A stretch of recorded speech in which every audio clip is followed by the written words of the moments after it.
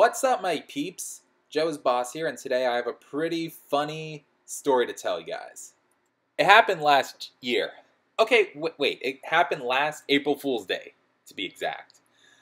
My idiot friend, okay, I don't want to call him my friend, because I fucking hate that kid. Let's just name him Jacob. Yeah, so this kid, Jacob, alright, he sent me a link, and he wrote, dude, go on this website, type in the word kittens in the search bar, and I'm like, okay, if you insist.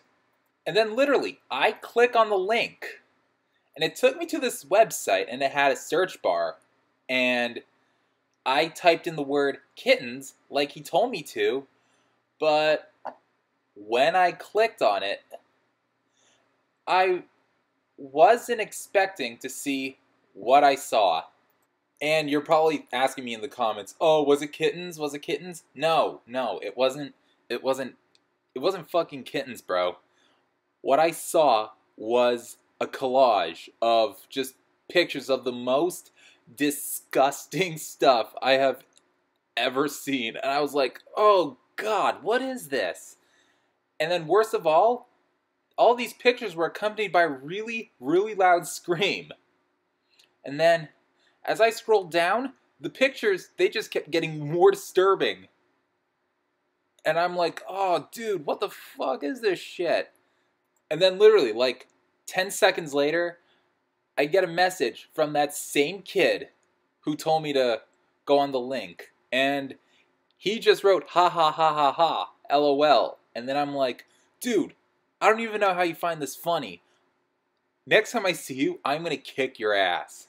And then he was like, dude, come on, I was only making a joke. And I'm like, dude, I don't even care. And then after this, he basically told me to go fuck myself. Then the next day, I literally see the kid in the hallway as I was heading to my class, and he was like, sup? And I'm like, sup, bruh?